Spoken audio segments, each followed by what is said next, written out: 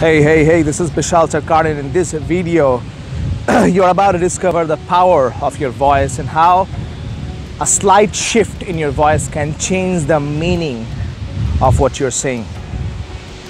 So one of the things we do at the Confident Speaker Conference is teach you a lot of different techniques of being a much more powerful and effective speaker.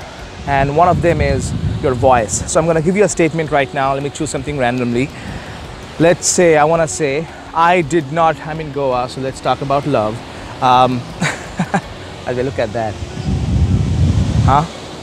So let's say the statement is, I did not kiss her yesterday. Okay? I did not kiss her yesterday. Now here are a few ways I can say that. I did not kiss her yesterday. Okay? So that's one. Meaning I did not kiss her yesterday. Somebody else, that means might have kissed, but I did not kiss her yesterday. I'm going to put the focus on didn't. So I did not kiss her yesterday. No, I did not. Right? Kiss her yesterday. Third, I did not kiss her yesterday. I might have done something else, but not kiss. I did not kiss her yesterday. Number four, I did not kiss her yesterday. I might have kissed that person, but not her. I did not kiss her yesterday.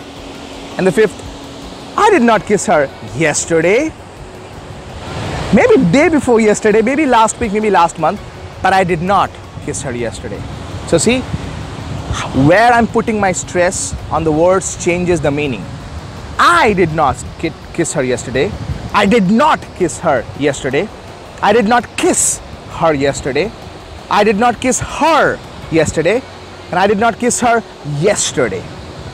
5 different ways in one small line, which is I didn't kiss her yesterday.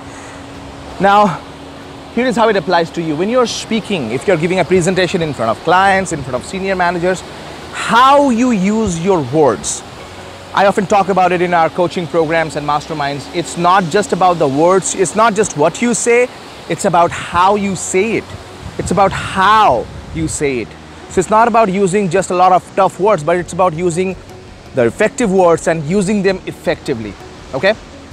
So think about how you can apply this, how you can improve your voice modulation and vocal variety in order to improve your confidence. Because at the end of the day, I'll quickly show you, it's all about this. When you're speaking, your voice and everything else has to make this,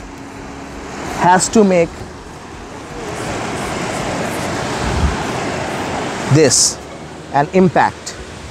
Your voice has to make an impact. And if you can't make an impact with your voice, that's a bad thing. So that's my tip for you right now, having an amazing time. So the next time you're giving a presentation, make sure that you mind your voice modulation and stress on the right words. Understand the difference between the impacting on the right words and the wrong words, and it's going to change the game for you. I hope you're having an amazing time. Bishal Sarkar here, always reminding you that confidence is not about perfection. It's all about connection.